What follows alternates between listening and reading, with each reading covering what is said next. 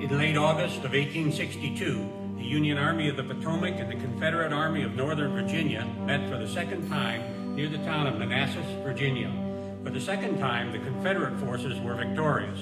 The Federal Army, defeated, retreated across the Potomac River and regrouped around Washington. In early September, fresh from a series of victories, Confederate General Robert E. Lee asked President Jefferson Davis for permission to leave Virginia and take the war north into Maryland, and further, if possible.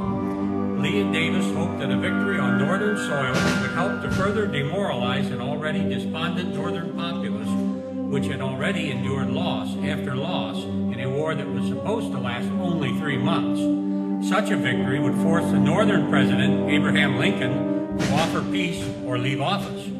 They also hoped the victory would ensure that the European powers would recognize Southern independence and come to the Confederates' aid.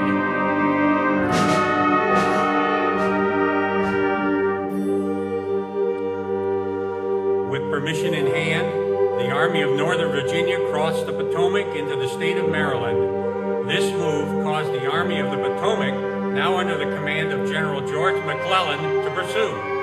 These two armies will meet again outside the town of Sharpsburg, Maryland, near Antietam Creek, leading to the bloodiest single day of the Civil War.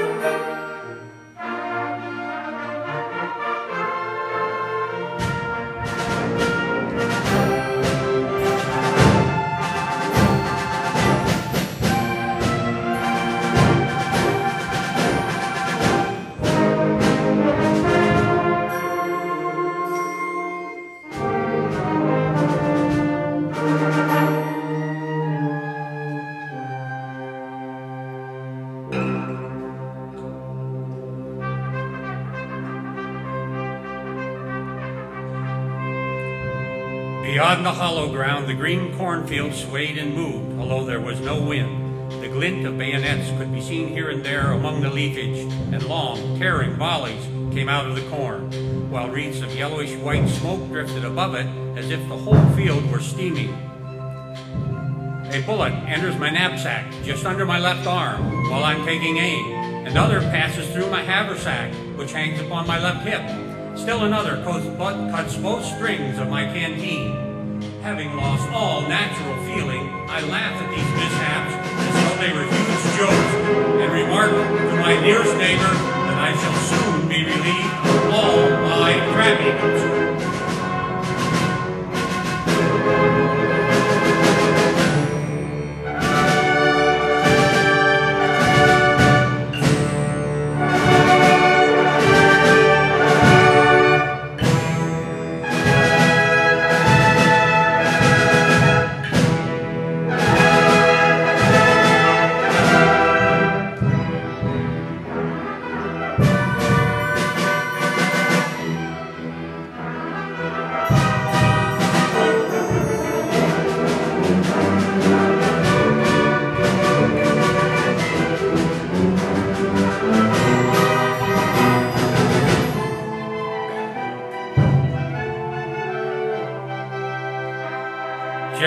Reported, in the time I'm writing, every stalk of corn in the northern and greater part of the field was cut as closely as could have been done with a knife, and the Confederate slain lay in rows precisely as they had stood in their ranks a few moments before.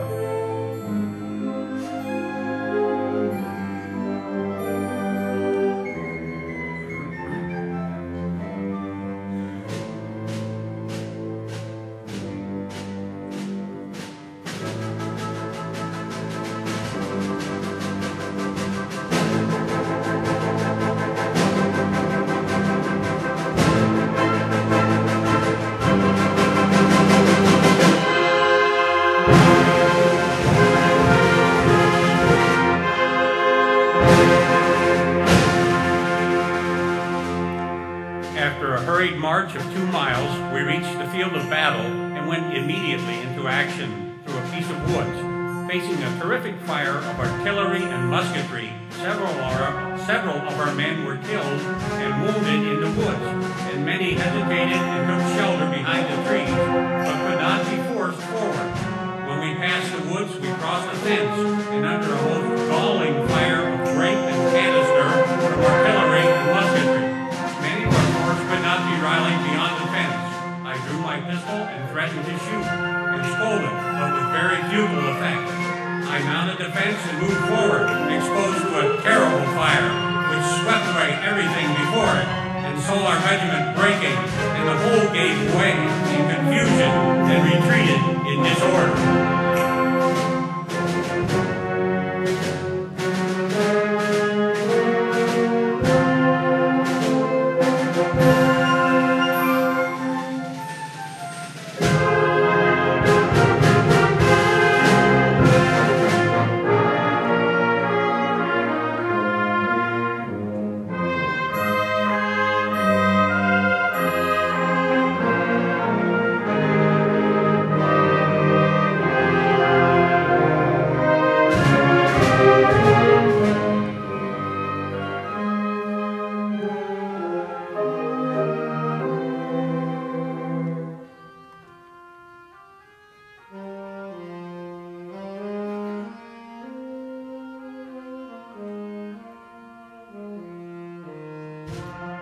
What a bloody place was that sunken road as we advanced and the Irish Brigade fell back.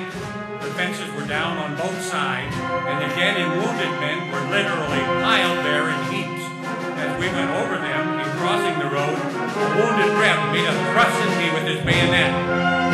Turning my head to look at him, I saw that he was badly hurt and continued on.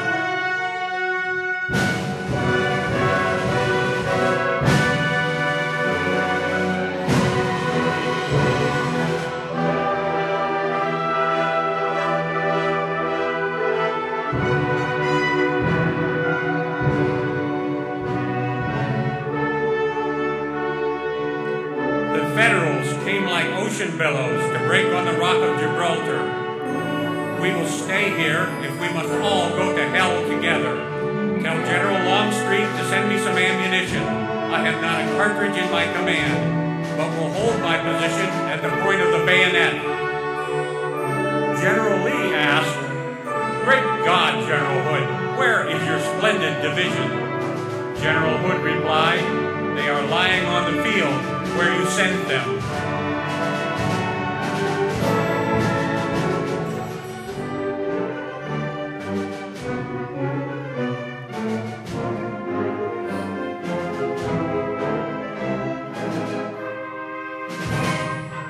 Tell him if he cannot hold his ground, then the bridge. To the last man, always the bridge. If the bridge is lost, all is lost. When asked to take the bridge by a Union colonel, the exchange was, "Will you give us our whiskey, Colonel, if we take it?" "Yes, by God, you shall have as much as you want if you take the bridge. If I have to send to New York and pay for it out of my own purse, will you take it?" In a second, the air was full of the hiss of bullets and the hurtle of grape shot. The whole landscape for an instant turned slight red. I see again, as I saw it then in a flash, a man just in front of me drop his musket and threw up his hand, stung by a bullet behind the ear. Many men fell going up the hill, but it seemed to be all over in a moment. I found myself passing a hollow where a dozen wounded men lay. During that long and terrible fight, not a man, except a wounded one, fell out and went to the rear. Not a man.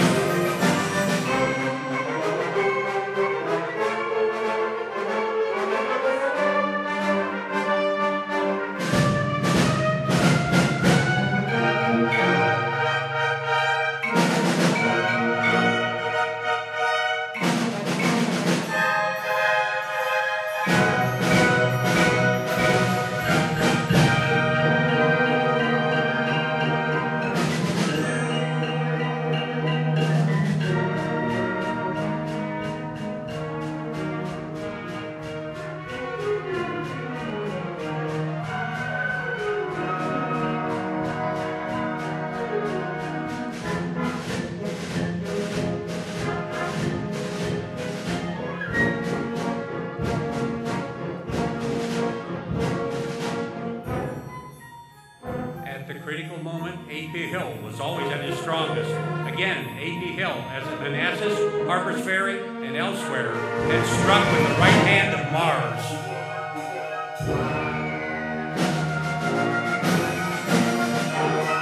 We drove the enemy immediately from the position they had taken and continued the contest until dark, restoring our right and maintaining our ground.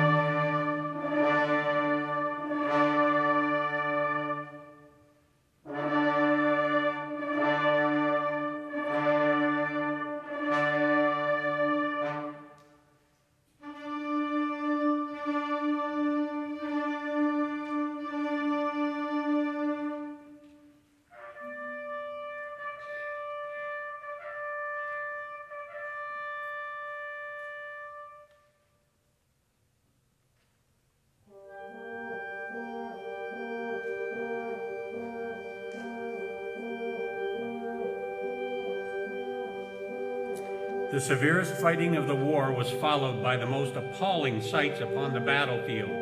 Never, I believe, was the ground strewn with the bodies of the dead and dying in greater numbers or in more shocking attitudes.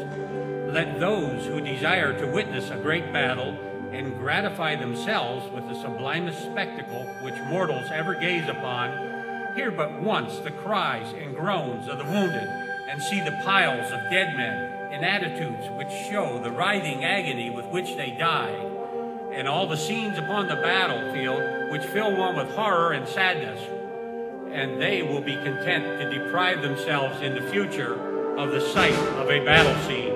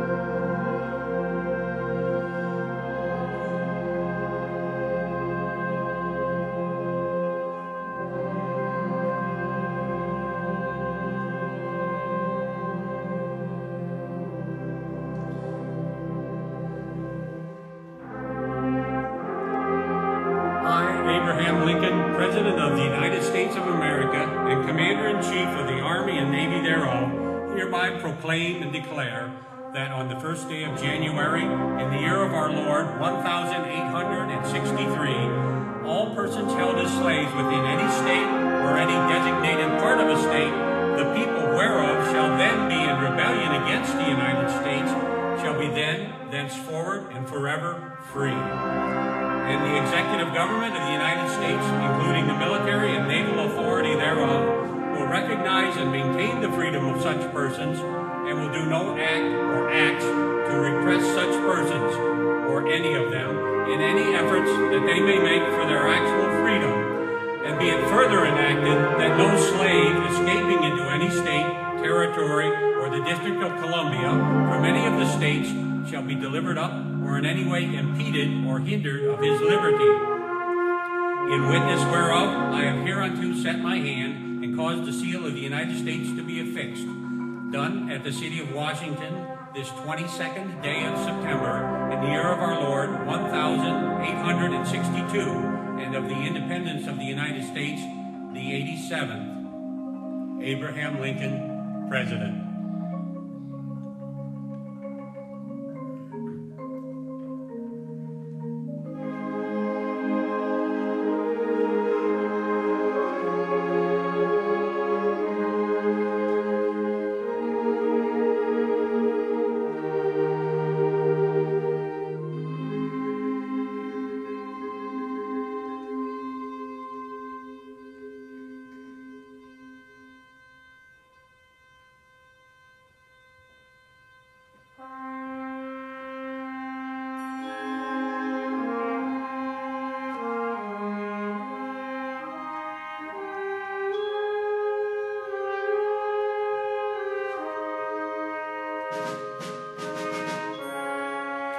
Like the old statue of the god, which had 1 foot of marble and 1 of clay, so stood the Union, strong with its marble foot of liberty and weak with the clay of slavery. Failing and breaking from that weakness, the great statue itself tottered and fell. But from the clouds and terror of that wild upheaval, it emerges radiant, supreme, steadfast forever, both feet of spotless marble.